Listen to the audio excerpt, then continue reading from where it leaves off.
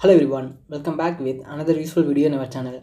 In this video, we will see how we can boot Clonezilla, powerful cloning software from internal hard disk. We don't require USB pen drive or CD-ROM. This video is also not about network boot. So let's begin how we can do that. First, we need to create a new partition, and the new partition should be on FAT32 file system. In boot menu option, we can only see FAT32 partitions which contain boot files. We can create FAT32 partition from command prompt.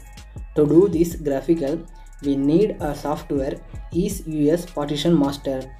Link to the software can be found in the description below. First, I am opening command prompt and I am typing disk mgmt. This will open the disk management utility. I am having two hard disks in my laptop. From my first hard disk, I am having 124 GB of free space. From that, I am shrink 5 GB of unallocated space. Now we have 5 GB of unallocated space from the 124 GB volume.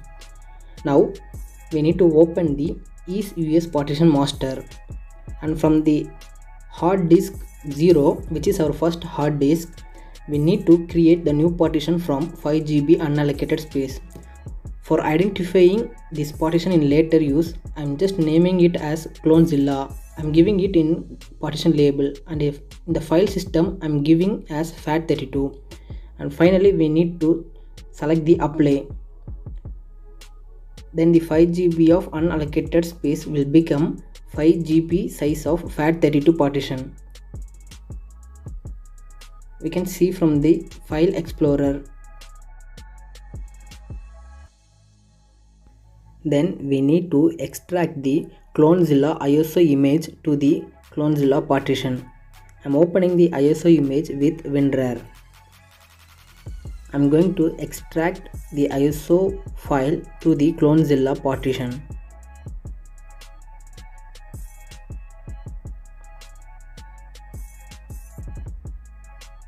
Now if we go to the Clonezilla partition, it will contain the Clonezilla extracted files.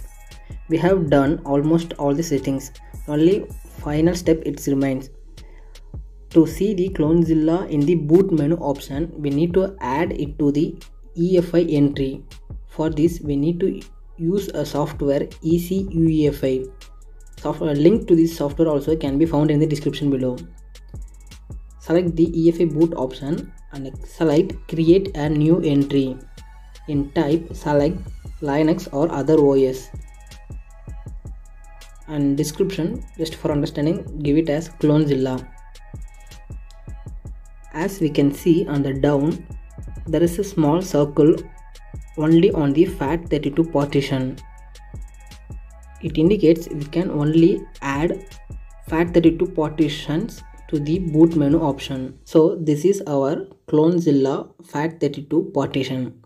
We need to select that and we need to choose the browse and expand the directory, and under the EFI directory we need to select the boot, and down there we have grub into 64.efi. We need to add this EFI file to the entry to see the Clonezilla in the boot menu option. We have done all the settings. Now we have to reboot the system. When display ons, we need to press F12 for see the boot menu option. This will differ from system to system. Now the system is being rebooted. And when the display ons, we press F12 for enter into boot menu option. From the boot menu option, we are able to see there is an entry Clonezilla.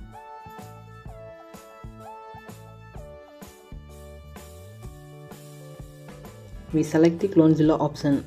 This will boot the Clonezilla live ISO.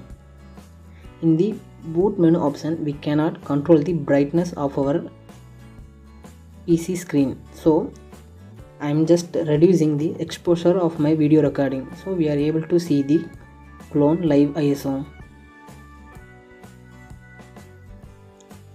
Now we are able to see that there is no USB devices attached to our laptop. The Clonezilla live ISO is being booted from internal hard disk.